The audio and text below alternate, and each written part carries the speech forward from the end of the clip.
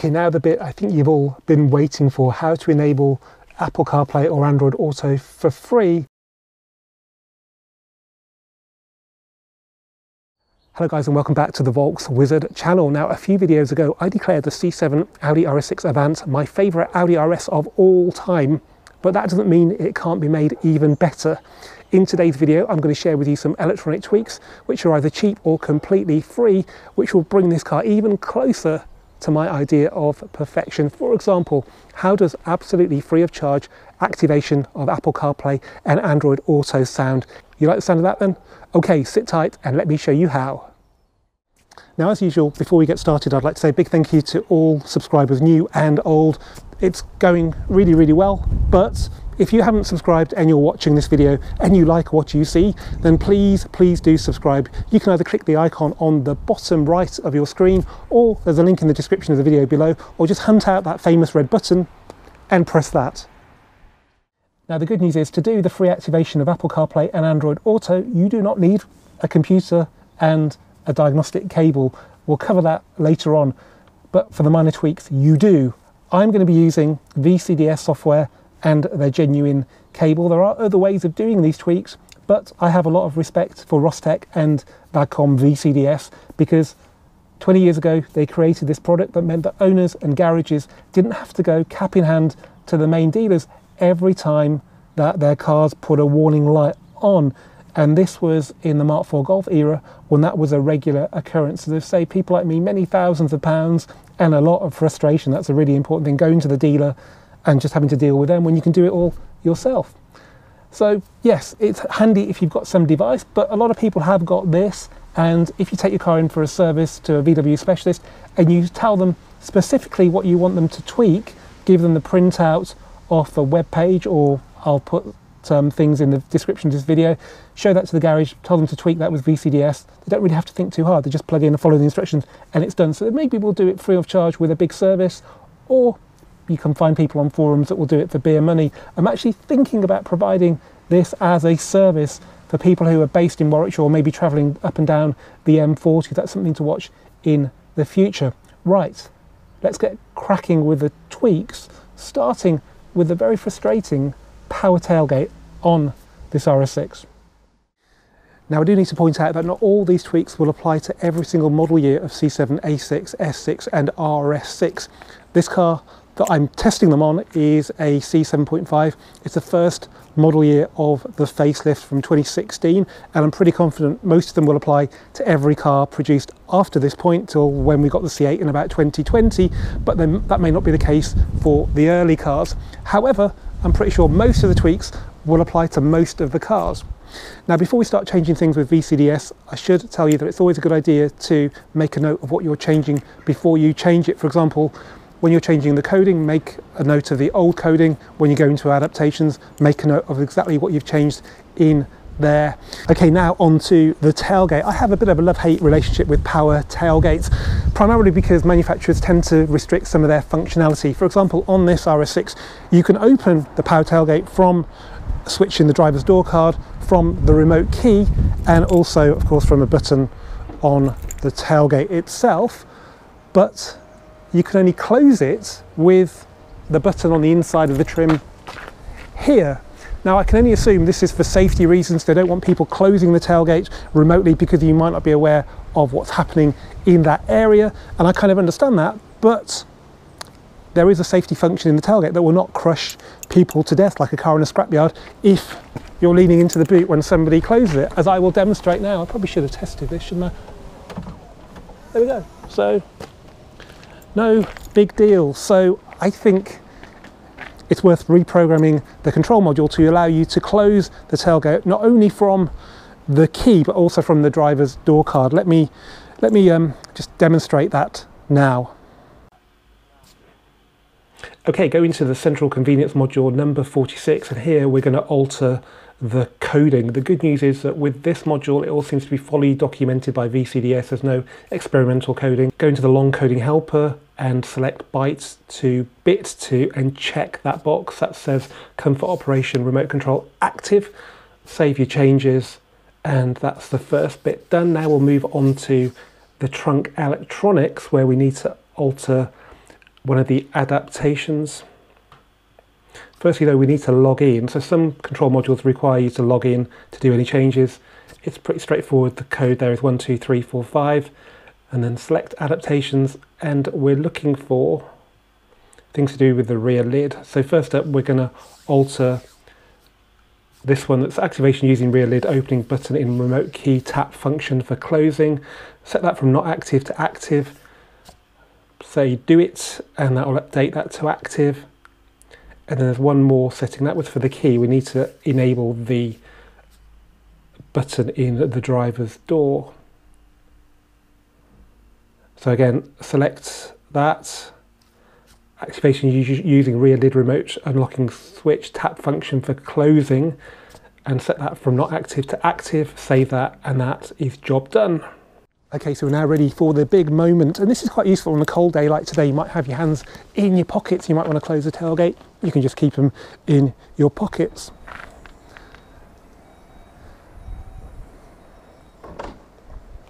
And now for the switch in the driver's door card. For this, we need the ignition on, quite possibly programmable, so you don't need it on, but we'll leave it on for now. And then let's put the ignition on. Okay, and then this switch operates the same way, whether it's opening or closing. I wish I could deprogram this bonging. And there we go. Open your tailgate exactly how you want it to, and close it how you want it to as well. I think that's a job well done. Okay, next up I want to talk about the hard drive that's set within the infotainment system called the Jukebox that you can record music to. You would think because there is a CD drive, you could put CDs into the system and then record them directly to the Jukebox, but you can't. I presume for copyright reasons, Audi make you record the CD to an SD card, and then you can put the SD card into the infotainment system and then copy that to the hard drive. Well, that's not exactly technology making life easy for you, is it? I don't think there's any issues from a legality or a moral perspective when it comes to sticking the CD in if you own it and copying it to the hard drive directly. And luckily, Audi will let us do that with VCDS. Let me just show you what it's like now. Just turn the ignition on.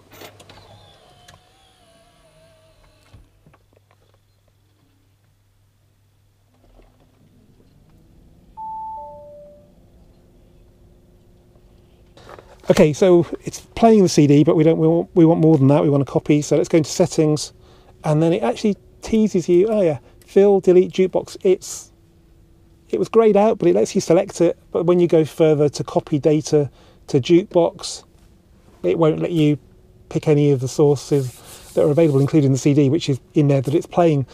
So let me show you how to tweak the infotainment system to allow you to copy directly to the jukebox. Okay, for this one we need to go into the information electronics module, that's number 5F, and then we need to go into coding. Once again we're going to use the long coding helper, but this is experimental coding, so there's a bit of a disclaimer there you need to click on, but it's fine. And then we need to find byte 24 and bit number 5, which says ripping media data activated, so select that, check that box, and then click do it to save the coding. It's quite happy with that. We also need to go into adaptation within the same module now, and we need to select a channel that I've searched for using media, but if you search using optical you'll have much less to pick from. So copy multimedia data, optical drive, select that, and then change that from off to on. Click do it, confirm your changes, and it's just going to read it to check that that's been updated correctly. There we are, it's on. So go back out of the module. Okay, with the new coding and adaptation set, we just need to reboot the system because it won't accept the changes unless you do this. So we're pressing the menu button, the main infotainment knob, and the top right segment, and we're getting the splash screen now. The system's just rebooting, and I can hear, take a look around, the theme tune. Okay, let's go into settings now, and then fill, delete jukebox. Still grayed out.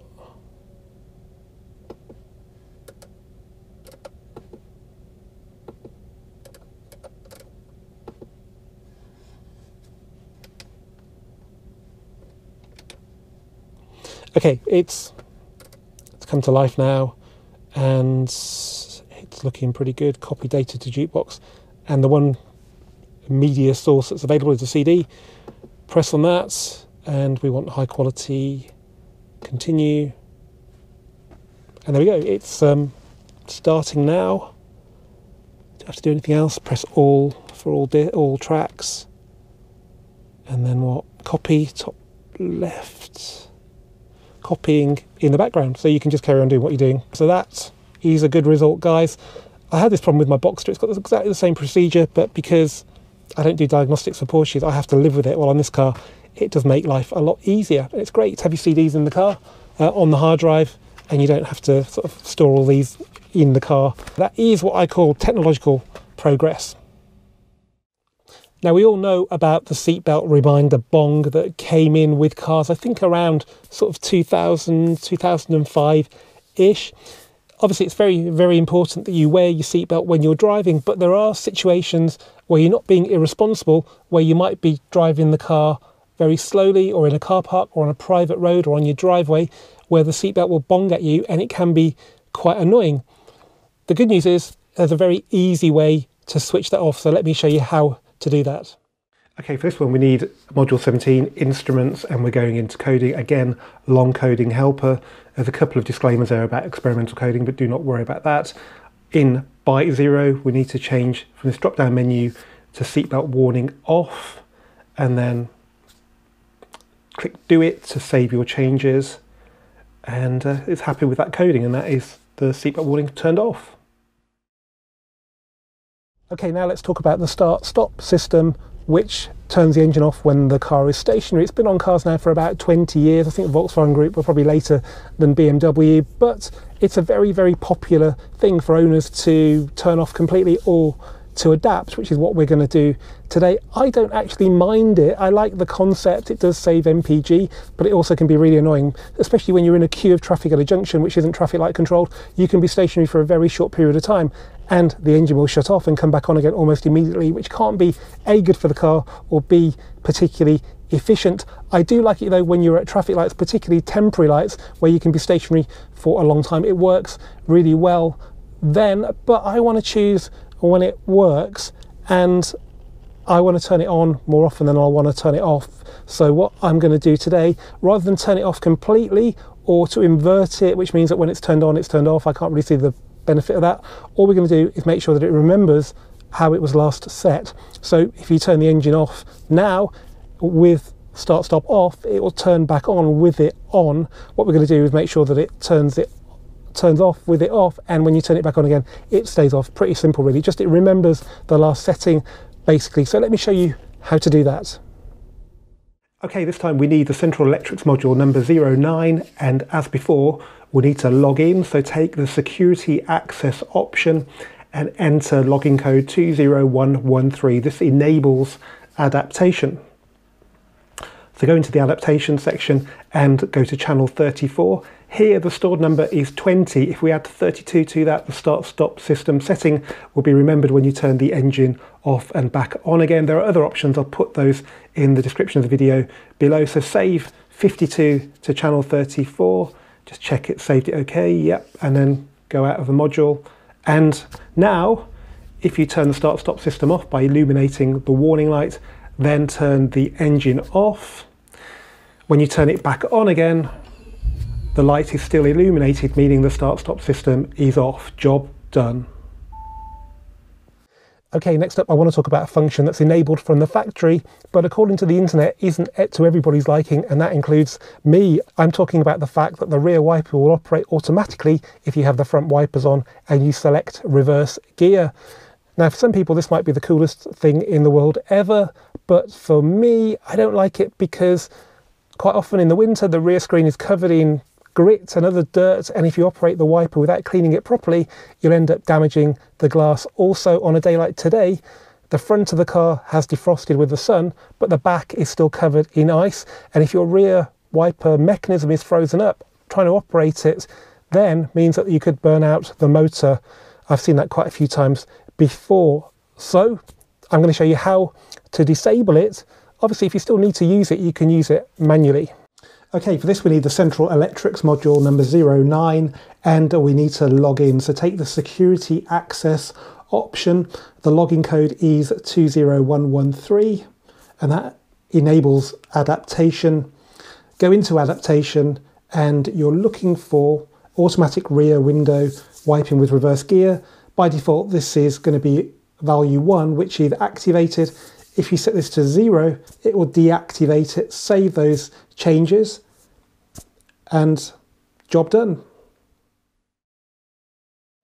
Okay, now the bit I think you've all been waiting for, how to enable Apple CarPlay or Android Auto for free on your C7.5 A6, S6 and RS6.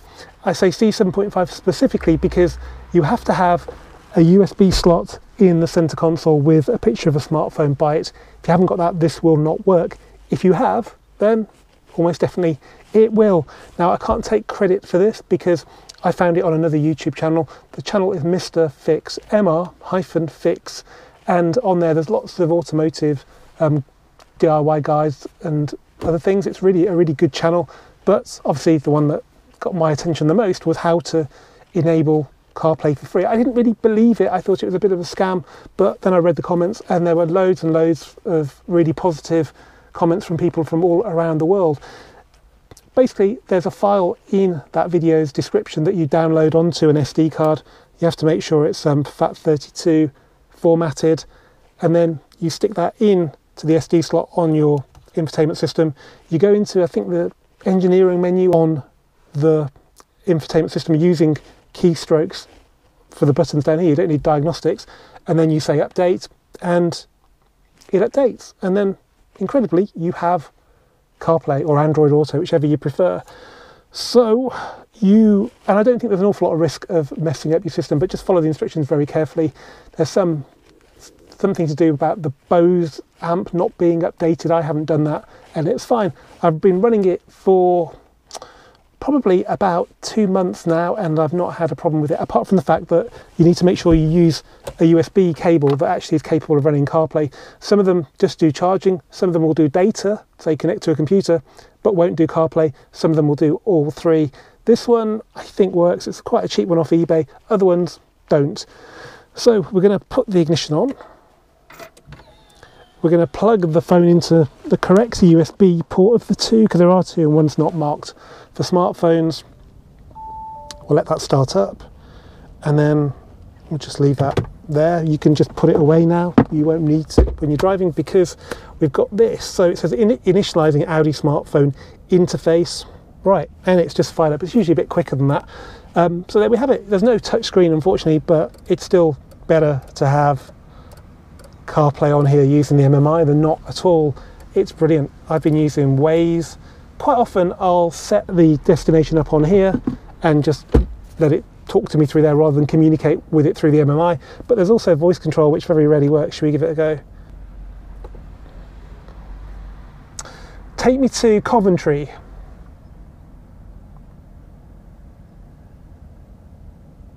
Okay, yeah, that's a load of rubbish then. Maybe it's just Waze. Let's try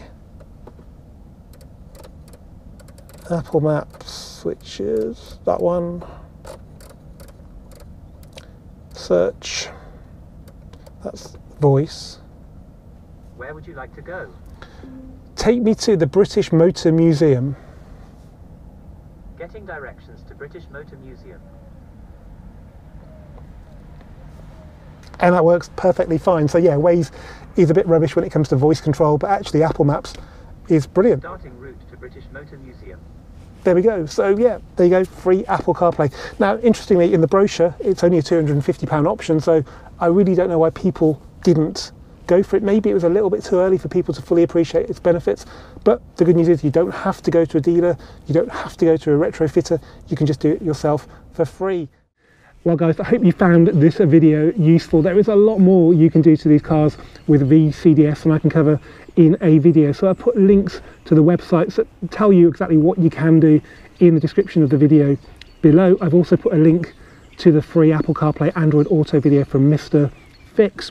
The next video on this car will talk about the cosmetic modifications that I've done to it. The highlight of that video will be how you can do a modification that would have been £1,500 as a factory option when the car was new. You can do it today for just £87.